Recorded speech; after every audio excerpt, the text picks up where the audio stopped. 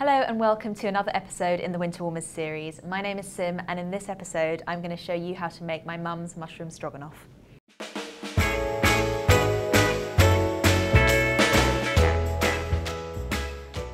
Now mushroom stroganoff may seem a bit 70s, but this is a delicious recipe and it definitely deserves to be brought back into our menus. I'm going to start off with some butter, probably about 25 grams, a nice knob of butter in a relatively hot pan.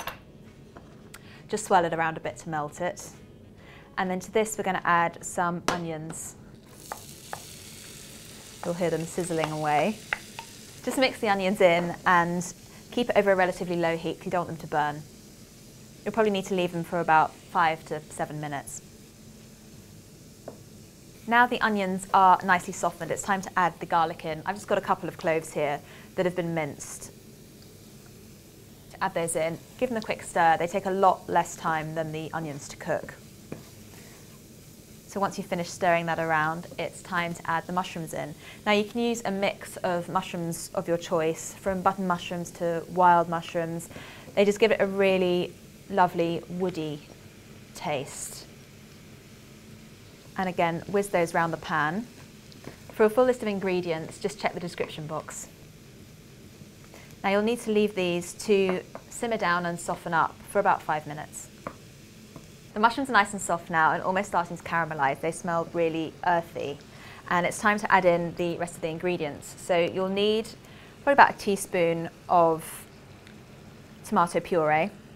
On top of that, about a tablespoon of paprika, or to give it a bit of a kick but not too much. It's not supposed to be a spicy taste. It's just got to give it a bit more depth, a bit more flavour.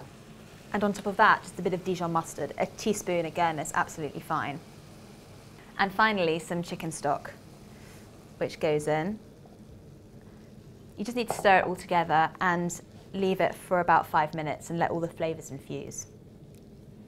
Once all of the flavours have mixed together, it'll probably take about 5 minutes or so, you need to take the pan off the heat for a minute. And this is where you add in the sour cream. Now you can use sour cream or even creme fraiche if you prefer that.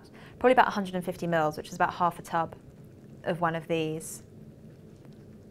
You'll also need juice of half a lemon in there as well, and that will just cut through the really woody smokiness of this. And some parsley too. Now while it's off the heat, just mix it in. And you'll see the colour lightens up quite a lot with the sour cream. Once it's all mixed in, you can pop it over the heat again to keep it warm, but you don't want it to boil. Once it's back on the heat, you can add a splash of brandy. Now this is not compulsory, but does add a lovely bit of extra flavour. Just a little bit in there will really warm it up a bit. Just stir it in and then it can be kept over this heat. It can be kept warm until you're ready to serve it up. If you like this recipe and you'd like to see more, please subscribe to the channel. And do leave us some comments too, because we're always interested to see what you're doing with the recipes.